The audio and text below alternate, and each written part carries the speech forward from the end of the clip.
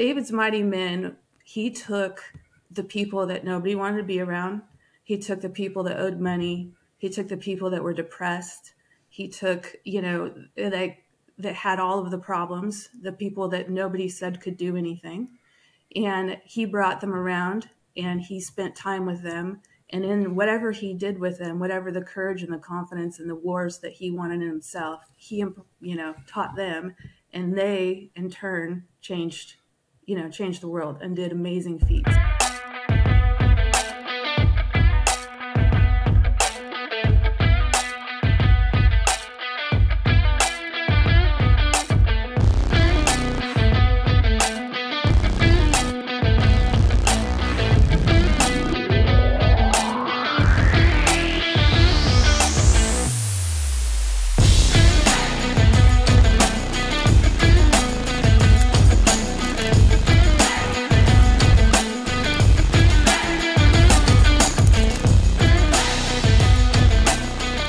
Hi everyone, welcome to Cultural Catalyst, where we teach you how to live fully alive, co-labor with God, and change the world.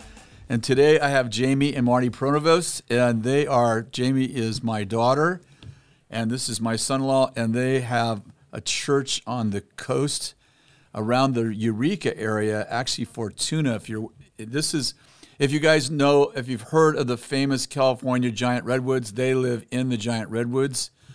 And they have they have a school there called Bethel School of Supernatural Discipleship. I'll give you a little introduction, Marty and Jamie. And school ministry, the Bethel School of Supernatural Ministry has used them for the last, I don't know, at least 10 years, probably longer. 13 years. Yeah. And what we've done with our students is any student that has that needs close one-on-one discipleship. Our Bethel School of Supernatural Ministry was never designed for that, so we help them to develop a school for one-on-one discipleship, and you guys have done a fantastic job. You co-pastor together a church there on the coast, and you've been doing that for how many years? Since 1999, so almost 24 years here. That's a few years. So thank you so much for being on the Cultural Catalyst podcast, webcast, and tell us a little bit about your story. Yeah. Well, thanks for having us. Yeah. We originally thought we were going to be on the coast for like 4 years. I think that was the original plan. And 24 years later, we're still here. Wow. Started as the youth pastor at the time it was called Calvary Christian Center. And Steve Backlund went to church there. Steve Backlund, if you're there. Part of BSSM, Mark Brooks was Jen Johnson. Jen Johnson. There we go. A little plug for Bethel Music. Yeah. Yep. Mike and Lynn Chandler, who are on staff. Oh, yeah, absolutely. So, yeah, quite a few people. It actually kind of reminds me a little bit of the Weaverville of the coast. Absolutely. Because of the people that came out from here. So we were youth pastors for 6 years and then became senior pastors in 2005 and have seen all kinds of changes over the years. But we're back full-time at the church that we started at. And we're excited to be just focusing on one church and the school. Well, you should tell that story because they wouldn't understand what you meant by that statement. Yeah, so over time, we started, probably not the right word is collecting churches, but we started having churches that needed help. And so myself and my friend Willie, we started sort of helping with these other churches. But when the pandemic hit, it was really hard to pastor 4 or 5 churches with minimal people. And so we decided to come back to Fortuna, which is really home for us. And it's just been really exciting to reconnect with people we've had relationship with. How long have you guys been married? We've been married 25 years. So, wow. Yeah, August 10th, I think we've been married 26 years. 26 years. Wow. And you have how many kids? We have three kids. Yeah, 2 biological, 1 adopted. That's Misha, Micah, and Alana. That's a beautiful story. We have one amazing grandson. Yes, we do. He is the best thing that's ever happened. Malachi, Jamie, I was waiting to stimulate that out of you. Yeah. I figured you were going to jump in any minute and you tell forgot that. to ask about the most important person in our life. That would be Malachi. Yeah, exactly. Yes. So what was it like coming out of the pandemic as co-leading this church?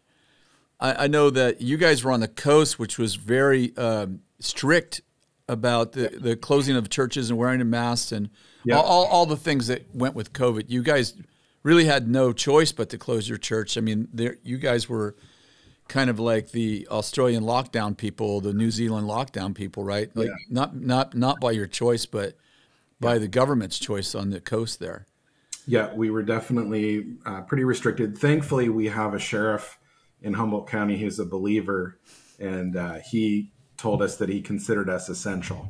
So we were able to have a little bit of leeway. But it was hard. We probably lost, we probably lost about half of our congregation just to people staying at home and getting used to doing things online and not being in connection and relationship. So it was challenging. What's it like reemerging now, Jamie? What? I would say it's super challenging. Now still, I don't think that people are over, I think we're creating a new normal. So, people got really used to watching TV on church, and I think that social media gives us this feeling that, I don't actually need to physically go somewhere. I can just kind of be there. And so it really has, it really has changed. But for us, church is about community. It's about who you're sitting next to. So it really, to me, it's like, and now in this day and age, honestly, we're like, the value of going to church really, for, at least in Humboldt for us, is like, you can listen to the best sermon you want to online. You can listen to any sermon you want to. I mean, that's the difference between 20 years ago or 30 years ago and now is, I can listen to anybody that I want to at any time. But I can't have community with somebody without being present with them. And so, for us, church is all about, I'm not going to church because I need it. I'm going to church because the guy next to me needs me in his life too. And so that's the part that we're really working to, go back to our original roots of just, like, hey, you're here to be with us and to be present. And, you can, there's really great preachers out there. So, there's way better preachers than us. But you can't find family that way. That's not the way you do family. So it's beautiful. When we were thinking through our school of ministry, and at the time we were 2,600 students, and we have students coming, brand new believers, some, just off of drugs, some just coming out of immoral lifestyles. And we were like, man, we want to help these people, but there's just no way with the 1 on 60, we have revival groups, 1 on 60. Yeah. There's no way that a person who needs that kind of level of care is going to actually be successful in our environment. Yeah. And when we were starting to think about how do we solve that problem, this is 13 years ago, we're like, who do we know that, out of the churches we're networked with, who do we know that could actually help these people? And you guys, your names came up not just from me, but from our teams because of your guys' story. Jamie, you had a pretty big crash several years ago, 16 years ago or something like that. And that sort of set in motion a whole bunch of tools that you kind of clawed your way back to normality, if I could say it descriptively. And out of that, you have learned a healing process that you actually have been using with other people, both your testimony and your tools together because of what the two of you and really your whole family went through. Really, I was included in that journey too. Yep. Tell us a little bit about that story, and then I'd love for you guys to talk about how that place of pain has actually become a tool chest in which you're helping really hundreds of other people and have for the last many years. Yeah. So, my story is I've had anxiety my whole life. And so, but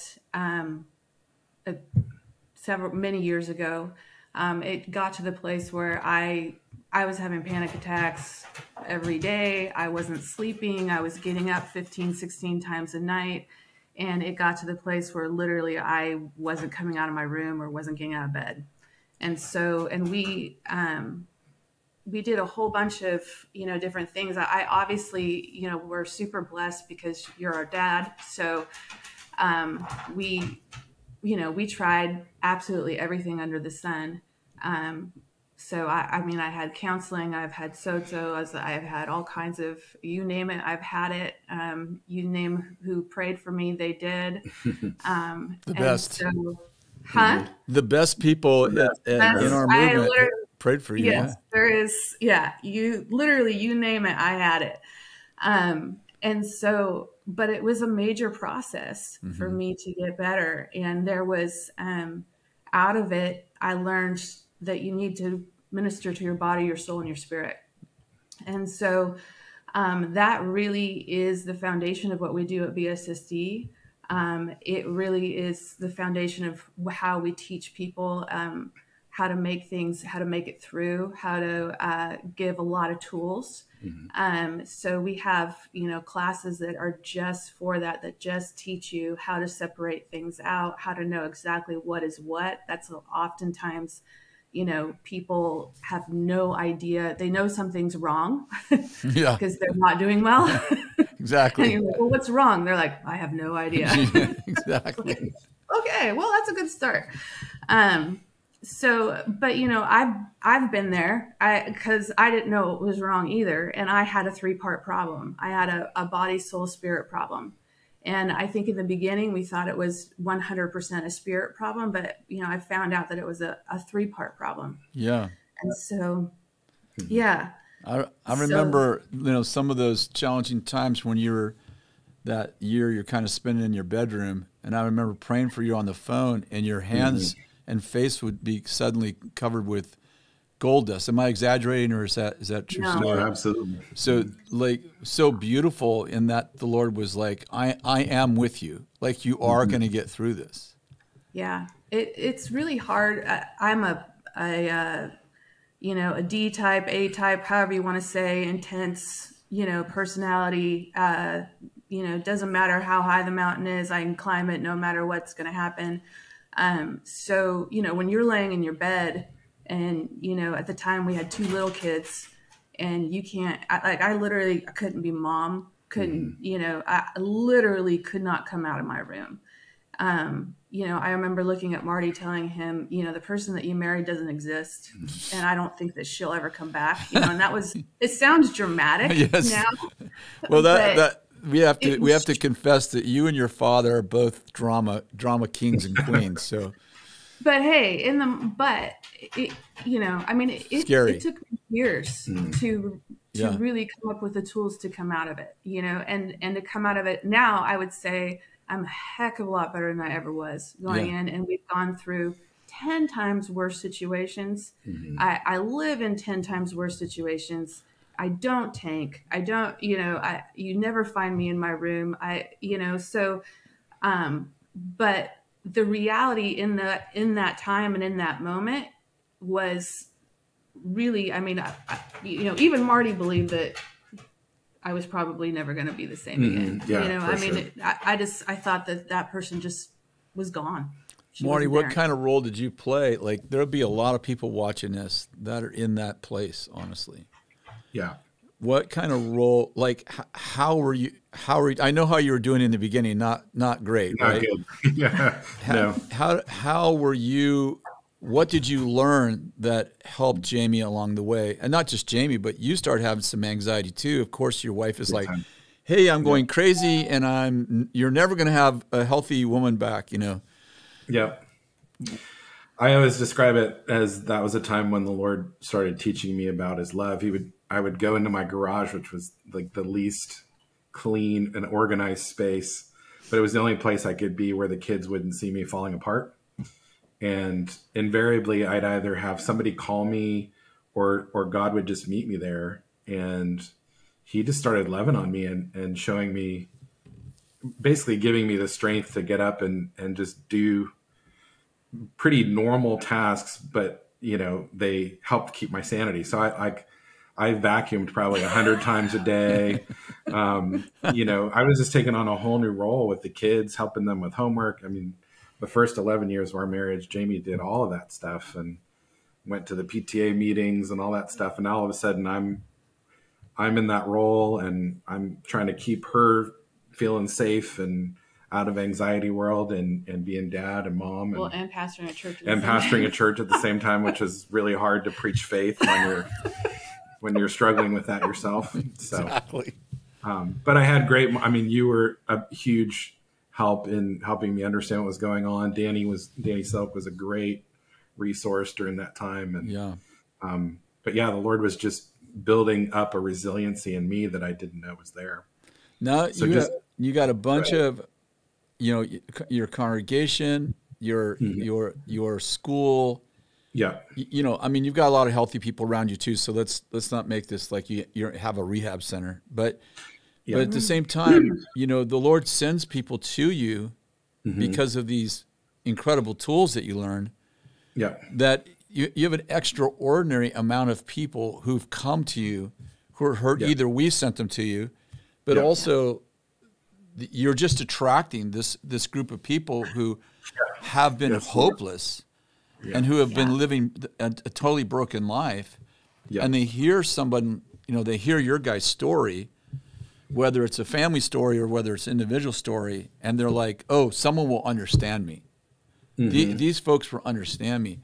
So what kind of, take us through a little bit of the process. You meet a Jamie in her crisis, and you're like, okay, what's some of the first things that you do? And what's the journey look like at BSSD and at what your church is now called what? It's called Shiloh Family Church. Yeah, Shiloh Family Church. Yeah. Tell us about that, guys. Yep. So I think that the first thing that is really important is, first of all, because of my testimony, I firmly believe that you're going to be okay. Because creating hope. Yeah, because it's like there is, I know that if I can get better, you can get better. When, in BSSD, I remember teaching one morning, and we had one class that was, it was everybody else's least favorite class and my favorite one because they were really hard. They did everything they weren't supposed to do. In BSSD, we get sent the challenge, the ones that like to challenge, and I love a challenge. Yeah. So if you're boring, you don't interest me. But if you've got like 5 million things going on and you got a problem, I'm like, ooh, you're really interesting. Yeah. And so I was preaching that morning, and I felt like the Lord told me, you guys are like David's mighty men. Like we gather. So David's mighty men, he took the people that nobody wanted to be around. He took the people that owed money. He took the people that were depressed.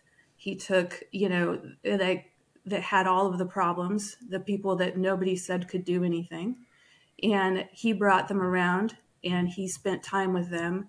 And in whatever he did with them, whatever the courage and the confidence and the wars that he wanted in himself, he, taught them, and they in turn changed the world and did amazing feats.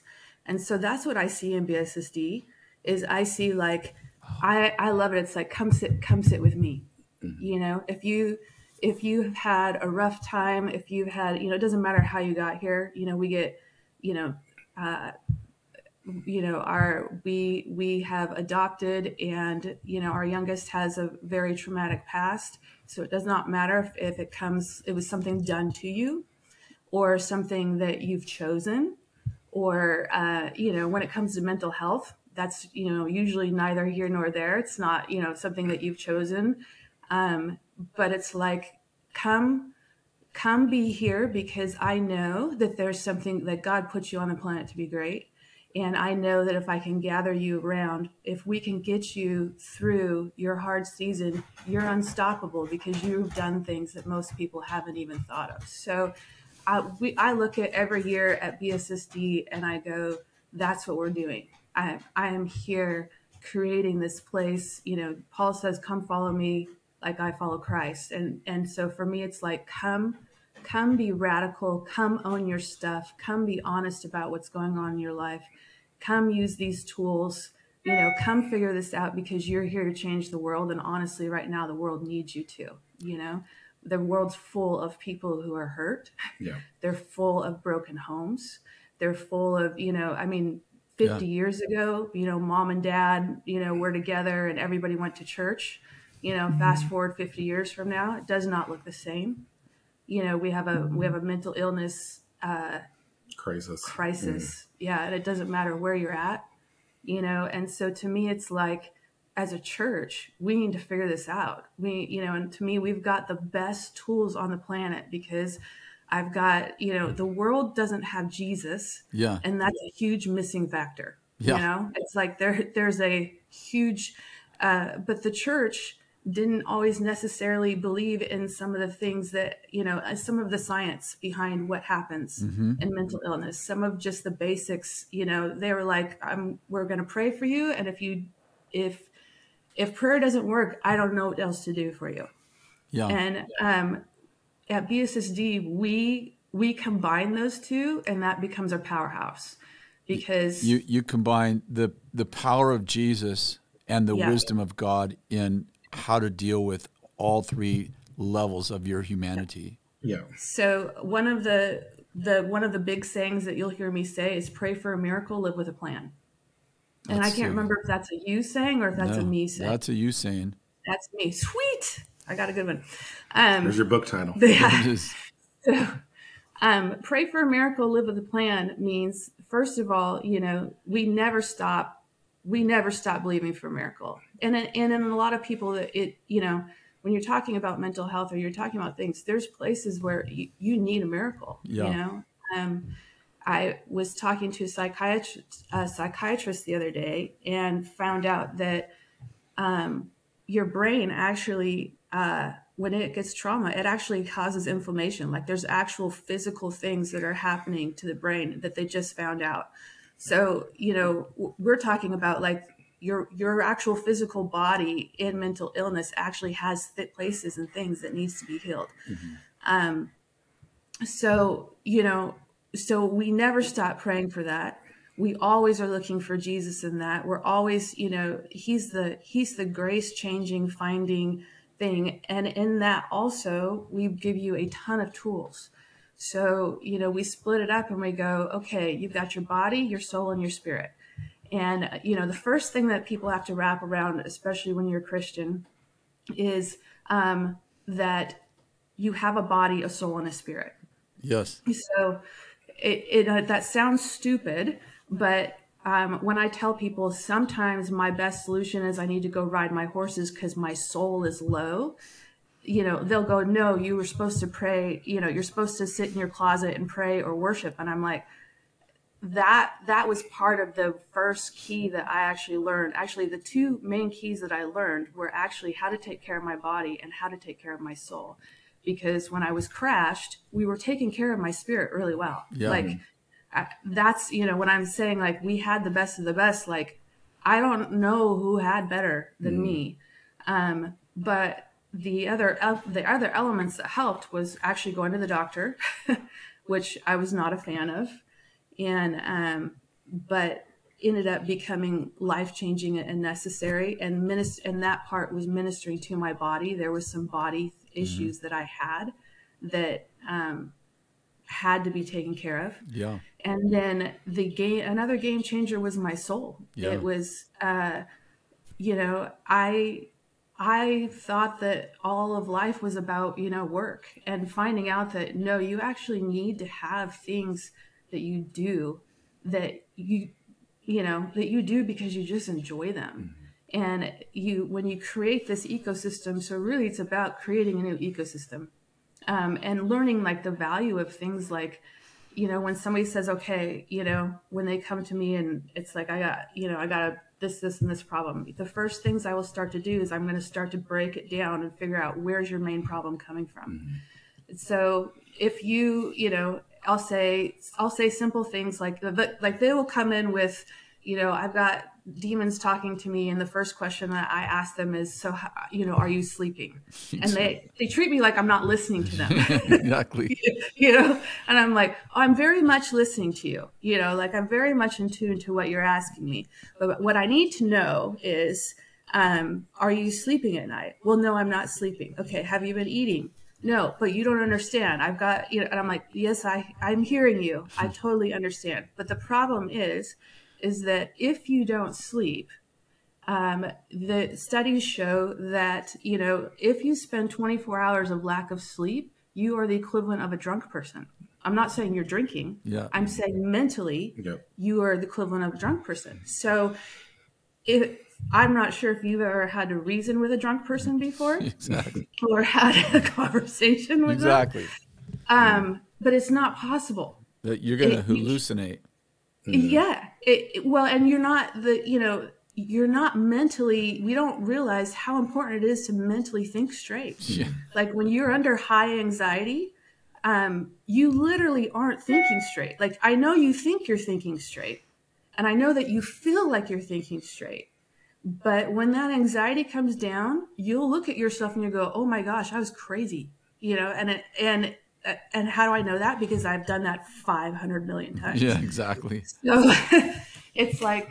Well, and it's cool testimony is we just had the students come back from break. Yesterday they were at our house, and we were just asking them how their break went, and they're recognizing their own triggers. And it was awesome to see the testimonies of how their anxiety has come down because they're recognizing what was creating the anxiety to begin with. So those are, you come away going, hey, we're doing something here. We're making an impact. So you guys, did you have any books that you'd recommend, places for people to go to get help? And then thirdly, how do they get to BSSD in that order? Like, you have any, I know Jamie and Marty, both of you, you've spent a lot of time researching, because when you're desperate times call for desperate measures. So, we're going to have a lot of desperate people that are going to watch this. This is going to go viral. We only have 3 minutes left, so I want to make sure we give people a few tools before we, it's not like, okay, great, I found some here, Mama. It's like, okay, how do we help some folks? Yeah. So, if you are, I think it kind of will depend on the situation a little bit. Caroline Leaf is amazing. Yeah. As far as like Who Switched Off My Brain. Yeah. She does really great job. If you are someone who has got a real trauma past, or you're working with someone in trauma, there's a couple people out there. Panic to Power is a great book. Panic to Power is a great book. Lucille, I don't know, Basset, is it? Basset, Lucille? Yeah, that's a great book. Yep. Yeah. We use your book, Spirit Wars. With our Spirit Wars is a great time. book for the spiritual side of it, especially. Yeah. There's some really good some of the best stuff that I've learned lately is through reading trauma books. So good. And learning what trauma does and trauma triggers, and that's probably been some of the most groundbreaking stuff for me to understand. So, and those are all written by psychiatrists. Yeah. So they're not easy reads, but they're really life-changing reads if you're into that. Yeah, and if you have somebody in your family or someone you're working with that really needs somebody who has, professional experience like that. Yeah, absolutely. How would people get in touch with you guys for BSSD? You got a wonderful school. It's 9 months long. It's life-changing, transforming, huh? It's 6 months. 6 months now, yeah. Yeah, we start in October and we go till March. You can get a hold of us at bssd.coast.org. One more time, BSSD Coast? bssdcoast.org. Got it, okay. And that's where we actually have a new website going up, so they can check out information there. That's great. And that's probably the best way. Yeah, we have some Facebook pages, but you can access all that stuff through the bssdcoast.org website. And you guys also, Jamie, you have a Facebook page that you post some profound stuff on there all the time. Is that how do they get in? How do they get that? So my Facebook page is just Jamie Vallotton Pronovost, and it's open to the public. So everything that I post you can see, and I frequently post on things that are help, on keys, on if something's going on in the air and the supernatural. I frequently will post and say, this was what's happening with me, and this is how to do something about it. So we're really big on doing something about it. Yeah. And you're in the midst of writing a book, which will, I am. As soon as we figure out the title for that, we'll start letting people know about that. That's right. Yep. So yes, pretty soon, hopefully the best book that you will read on this subject will be mine. That would be amazing. Marty, why don't you close us with a prayer? Would you just pray for the people that will be watching this? Yeah. So Lord, we just thank you that you are the solution to every problem that we have. And Father, I pray that you would give each person listening just the grace to be able to connect with you in a new way today, and to find the peace and the comfort that they're looking for, and to find hope, most importantly, that you are there and that you're going to meet the need. And we just thank you for providing yourself to us, God, in Jesus' name. Amen. Guys, thank you so very much for being on here. That was a great interview. We need to do another interview, maybe a more in-depth interview where we talk about just some plans for people, because I think it's going to stimulate people going, hey, I need some more.